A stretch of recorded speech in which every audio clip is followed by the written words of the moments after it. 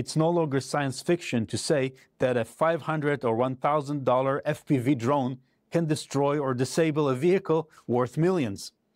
A swarm of cheap aerial and surface drones, if used cleverly, can threaten warships that cost billions.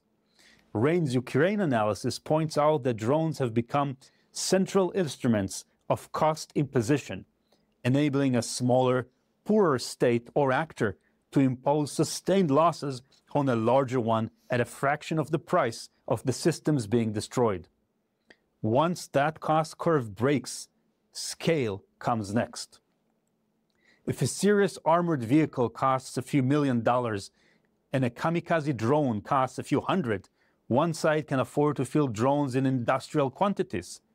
We're not talking tens, we're talking thousands, and soon enough, millions.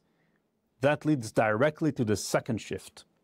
When you have hundreds or thousands of drones in the air, humans physically cannot micromanage every one,